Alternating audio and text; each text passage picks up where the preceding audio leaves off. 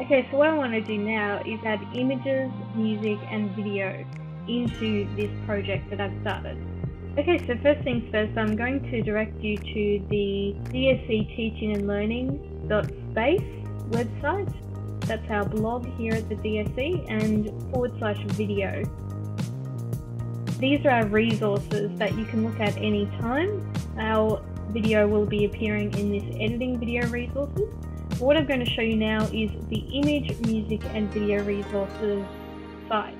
So if I open that up, it's going to take me to information about copyright and Creative Commons, but what I want to show you is all of these websites below.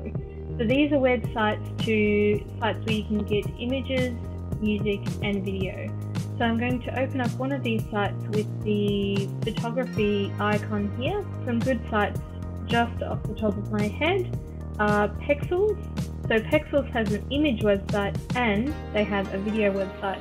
And all of these are Creative Commons public domain images, so you won't actually need to credit these when you import them into your project. Some of the things that you will need to credit are music.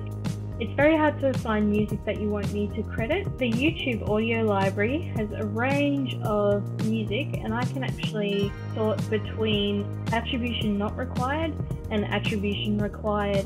If I select attribution not required, that only brings up music that I do not need to credit. Okay, so when I find music that I like, I just click the download button, and I'm going to save it in the My Video folder in the footage. Same with the images, so if I find an image that I like, I'm just going to download it, and I'm going to save it in the same footage folder. And remember, with Pexels, it says here that the Pexels license is free for personal and commercial use, and no attribution is required. So I don't need to, any of these images, I don't need to credit. And same with the video. So if I select the video that I like, and I can just quickly preview the video, just to make sure that it's a good video, and then I can download it. So now I've selected images, video and music that I don't have to add any credits, so I won't need to add titles.